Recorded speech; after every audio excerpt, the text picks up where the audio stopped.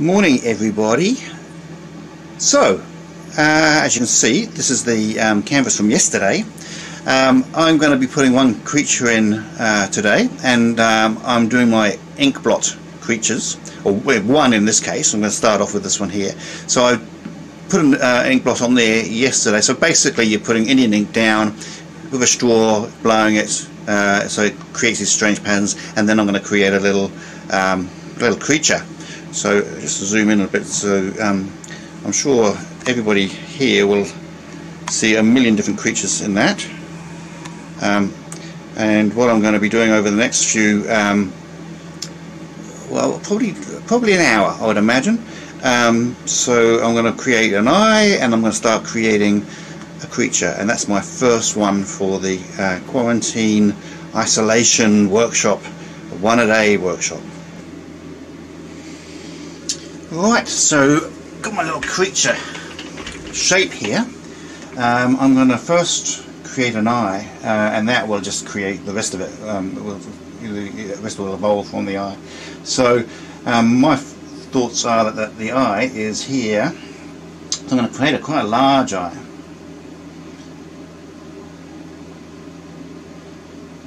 And the colours I'm using at the moment are just titanium white, Van Dyke brown, and Payne's grey.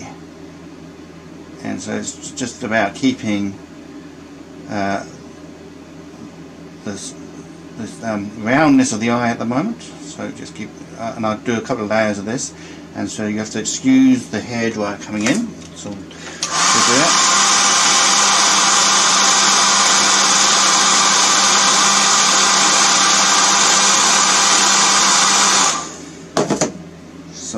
Second layer, you kind of tend to, with the black, I quite like the black underneath it. It does tend to give it some sort of texture, and kind of, I don't know what, it's just a real strange effect it gives under other colours. And that's all well and good when you're doing colours on the body and things like say fur or scales or whatever, or just patterns.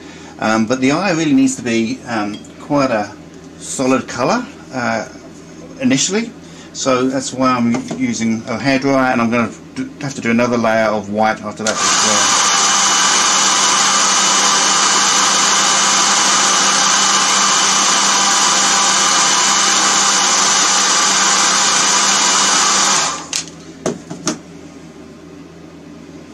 well. And I had a request to show brushes, which I did in the first video. This is just a number 2. It's a standard number 2, quite a long bristle brush, but it's my go-to brush really for doing details. If I'm going super fine, then I'd have this one, which is about 5 zeros, I think it is, which is, yeah, 5 zeros, a tiny brush, but that's only super details, whereas this one here is a really good all-round brush. You can get a good point to the tip, and that will help with details anyway. And I don't want to go too detailed on this one. I just want to have a little bit of stuff happening. Haven't really thought about what I want to do. It's obviously going to be an undersea creature of some sort, but we'll work out what that will be like in a second.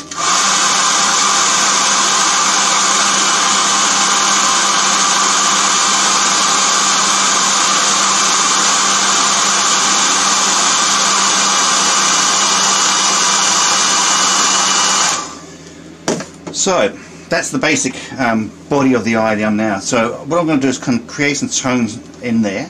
Now it's an eyeball, so therefore it's going to have a shape to it, like a spherical shape to it. But it's going to have a clear lens on it, so that lens is like glass, and you're going to get a shadow, and then you're going to get a highlight.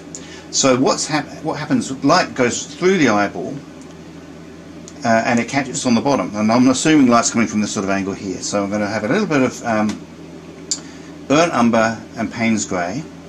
Well, it's not burnt umber, it's Van Dyke brown. I will constantly refer to as burnt umber, but it's not. And that seems quite dark at the moment, and that's fine, because I'm going to just tone it down.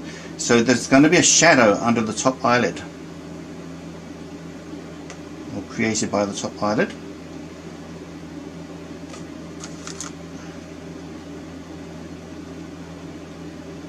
and that shadow kind of comes down and it fades as it gets to the middle. So I'm adding a bit of white to it, a bit more white. You notice how I constantly go back to the newspaper to take paint off my brush. I'm constantly controlling what is on the brush.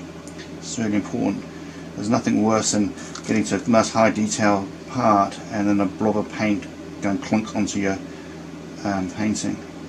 So always control what's in your brush. Water here should be over here. Keeping it clean again. So I'm going to do another layer over that. I might even add another colour just to kind of lift it a bit because it's a little bit dull. So the light's coming through the eyeball, but it's bouncing on the bottom of the eye, so this is going to stay light under here. And I'm just going to add a little bit of burnt umber. So that seems like a lot, but it will be alright.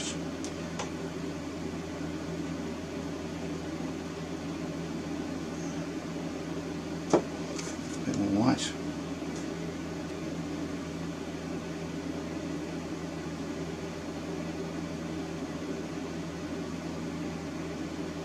I'm going to add a little bit more burnt umber and Payne's grey up the top here. So it's all about coming back and forth, adjusting your tone and your colour until it's right, basically. So not too bad. There's a little bit of streaking happening on that. I don't like the streaking, I like it quite smooth. So I'm just going to add a little bit of water to my brush just to thin that acrylic out a bit and make it move around a bit more. Again, that humming in the background is my fan heater because it is a little bit cold in here. I'll turn that off because what I think is happening is the movement of the air is drying out the paints a bit quickly.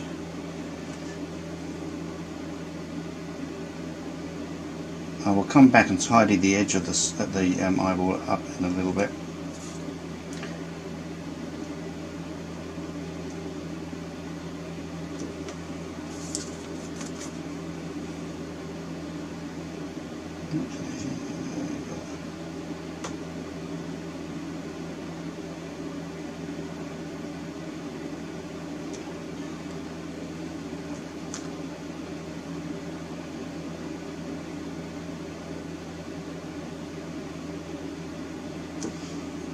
So I'm going to tidy the edge of that with a bit of Payne's grey.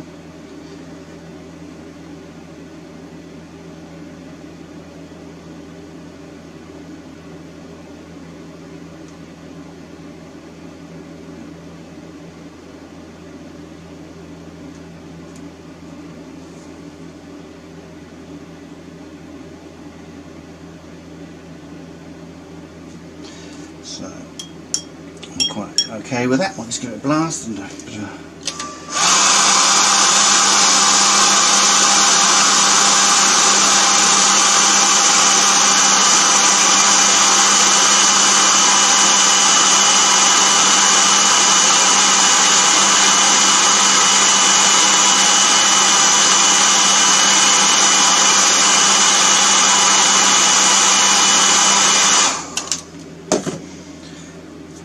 little bit of glaze medium left from yesterday, so I'm just going to pick up a little bit of this colour here with the glaze medium to thin it down a bit and then just bring that over a bit more that way,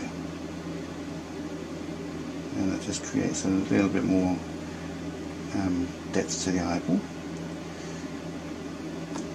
and a little bit of white underneath, so that gives you the highlight. So I'm going to have this eyeball or this character looking up and over that way because it will create some sort of movement. So I'm going to put my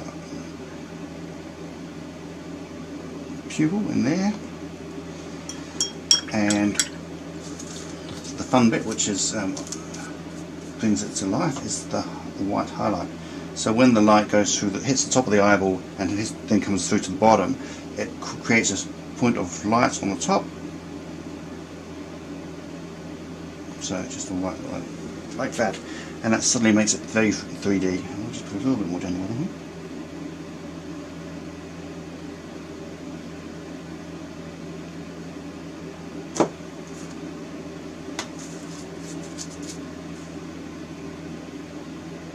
So what I will do now is I will stop this video, and then I will go to a time-lapse photography video to see me doing the whole thing, and then it's not going to take so much time up, so you're sitting there watching me do this for an hour or so. Thank you.